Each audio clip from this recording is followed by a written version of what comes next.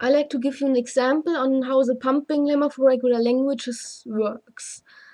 And if you have no idea about what I'm talking, then you may want to watch my intuition video first. I will put the link into the description. One important fact first: if a language is regular, it means that you can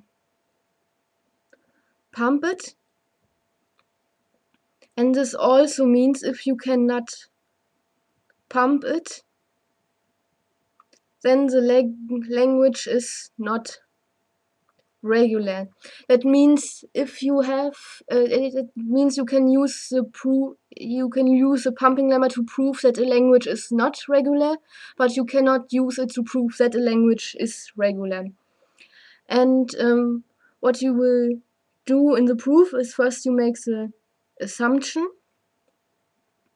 that the language is regular, and well, this sentence here is not well formed, and I will write down things in short form so you don't have to watch me writing for years.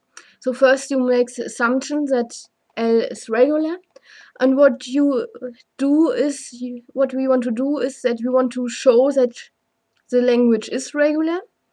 And because, or if this language is not regular, we will find out that it's not pumpable. And then that means that it's not regular, and we have a contradiction to our assumption, and that will be the proof that it's not regular. So we have, well, I will follow a pumping lemma that's written in a book. You can use any other in a book that will maybe use as a variables, but it says if a language is regular, then there is a constant n greater or equal 0. And of course this n is not the same as this n, because this is a small one and this is a capital, and that is a constant in the pumping lemma, and that's a variable in the language. So, but if a language is regular, then there's an n equal or greater than 0, and we don't know which n it is, and we don't really care. But if we have any word that is element of the language, and the length of the word is greater or equal n, that means well, first we want to find a word that is greater or equal n, and the word has to follow some conditions that are named in the pumping lemma. So how do we get any x that is longer than n, but we don't really know how long n is? Then we do a little trick. We say that x is equal the word a to the power of n, b to the power of n. Those n still are not the same, but I assume that those x, I don't know how big those n is, and I don't really care, but I say that x is as long, x has as many a's as n is, and as many b's as n is. That is a word of the language, and x of course is longer than n, because x has exactly the length of 2n. And now we don't really need an n, because every n we take, we will have a word that meets these conditions. So now we have the length of x, that is 2n, and of course that is longer than n. And now for every word, the pumping lemma says for every word that is in the language and that's longer than n, so for example this, there's a separation, so that x is equal u, y, w, and well, of course v has to be longer or equal than 1, and uv has to be smaller or equal n.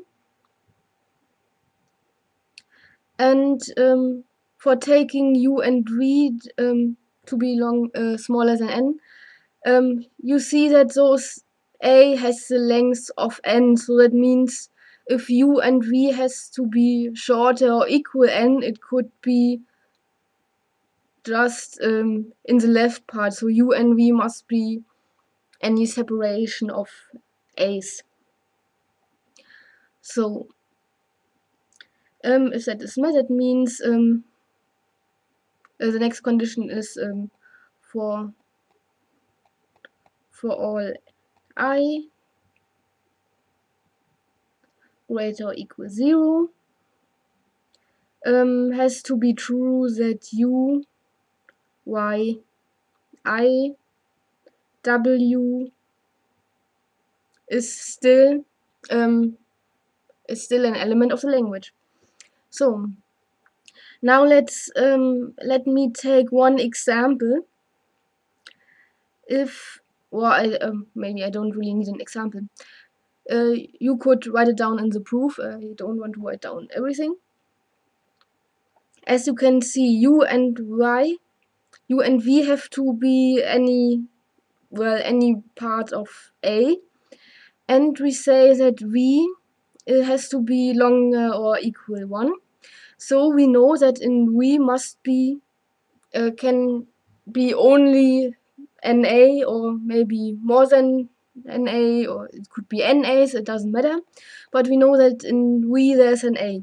So, and now if you pump up those V and you have any A in it, then you will have more A's in it, and the number of A will rise and the number of B will stay the same. So we will have N B's, but you will have a greater number of A's in it. And it's not possible, well, for any AI you see, it's not possible that this will hold. So if you pump up the V and will get more A's, then those words will never be part of the language. So that means it's not pumpable. So let me write it like this. It's not pumpable.